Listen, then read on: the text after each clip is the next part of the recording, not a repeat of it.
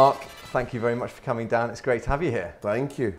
So you started off with a passion for music, and you maybe thought that was the direction you were going to go in, but you've actually landed in food and drink being your main specialism. I know that's not everything you do, but But how? I mean, do you think that was just an organic process, or was it something that you just really enjoyed working with those sorts of companies and just kind of embraced it? Well, it was quite interesting. I mean, I think from being where I'm from in Scotland, you know, the plate is beige and it's maybe mostly fried stuff, and coming to London early sort of opened my eyes a bit. Just as a slight aside, I started to really enjoy going to restaurants, you know, seeing all the different food types, and I think the fun bit for me was like this was another world in a class system as well. You got 20 years of digital marketing experience, is that right? Maybe more? Yeah, well, I guess a mix of brand marketing, general digital, marketing. social, maybe slightly later on, but yeah, it happened quite early in terms of the digital stuff. What was it like working at Yo Sushi? My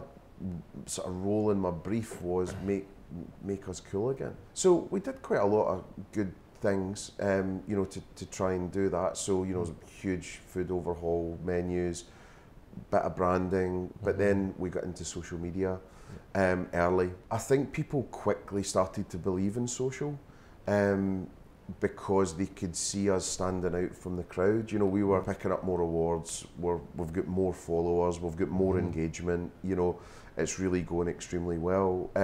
It just meant that your C-suite were believers, and then once they're believers, they start asking about it and they start getting curious about it, and they want to see it in marketing plans and what are you doing, and at that time you could stand out organically really easy. So when you were sending out a promotion that you'd send out in a newsletter with a dwindling database in terms of engagement, you were getting high engagement, you know, from all the posts that you put out. It seems like a lot of times it is about getting that buy-in from the C-suite, from the sort of the older generation who are in those positions of power.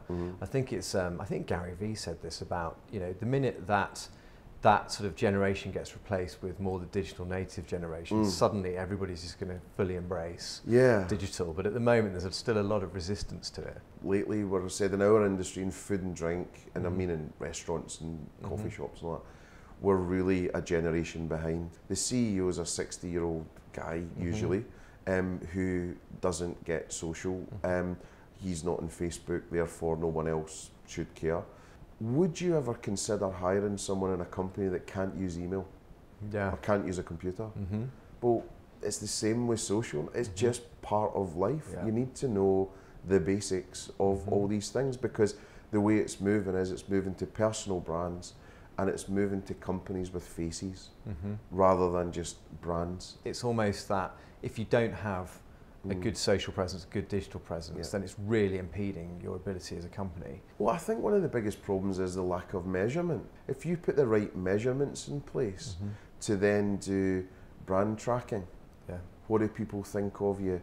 You actually look at the comments that are going on and you answer them. They might be quick to respond on TripAdvisor, but they haven't looked at their Facebook comments for 4 months. We've got more tools in our box to reach more people. I just think so many people are using it wrong. What would you say the most common mistakes you see brands making in the food and drink space when it comes to their sort of digital offering? It's just all far too much promotional. It's all about now, the next day, the last 15 minutes. They're menu engineering to see how much cost they can take off the plate to then make the commercials work. And that's just makes me cry inside. Most people don't have the level of investment to then help them make the right decisions. You know, to invest, they'll cut rather than invest. In today's world, those sorts of mistakes can be fatal for a business. I mean, we're seeing it all the time at the moment. Really big institutional businesses just disappearing off the face of the map. You know, because they've just made really poor choices and they really haven't kept up with the times. Well, I think there's a few bits. I mean, death is coming quicker than ever, you know, for brands that aren't getting it right. most people should have been, or all people should have been thinking like an e-commerce person from day one. What would you say that the brands that are really doing well at the moment, Yeah. or keeping within food and drink space, Yeah. what do you think it is they're doing right that's keeping them, going from strength to strength? Taking marketing seriously and brand seriously. They've dug down, they've got through some hard times.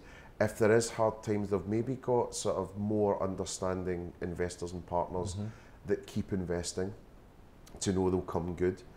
The obsession with great quality product, the obsession with the right site, the obsession with the best people that they could possibly hire. So they're bringing in marketers that are well versed and well trained, but not only that, they're not then beating them down to their way, they're learning from them. But it always starts at brand. How does your culture, your products and services and your reputation knit together?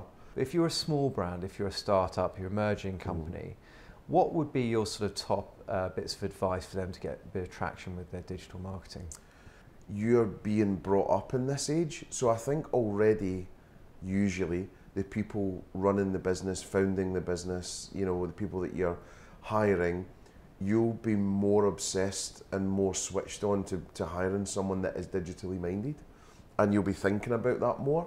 The age that we live in now, with all the iPhone apps, and you could run everything from your phone, it's not that hard. So I would invest as much as you can in the amplification of your business. How important do you think content is for brands in terms of photos, videos, blogs, articles, newsletters, all that sort of thing? Do you think it's very important as part of your sort of marketing suite? It's everything, and I think when you think about how we consume things now, we're basically content consumers now and experience consumers rather than ad consumers and product consumers. So it's moved up a level. You want to have the text, you want to have the image, you want to have the photo. Hopefully, if you're starting a business, you've got a partnership, you've got, one of you's kind of the here and now, and then one of you's like the future person. Cool. Awesome. Well, thanks very much for coming down. And if anyone wants to kind of check you out, they can go and find the podcast. If they want to work with you, obviously they can drop you a line. Supersonic.marketing. Yep. Get in touch or on LinkedIn. Cheers, Mark. Thanks so much. Yeah, we'll see you again soon. Cheers. 1, 2, 3, listen.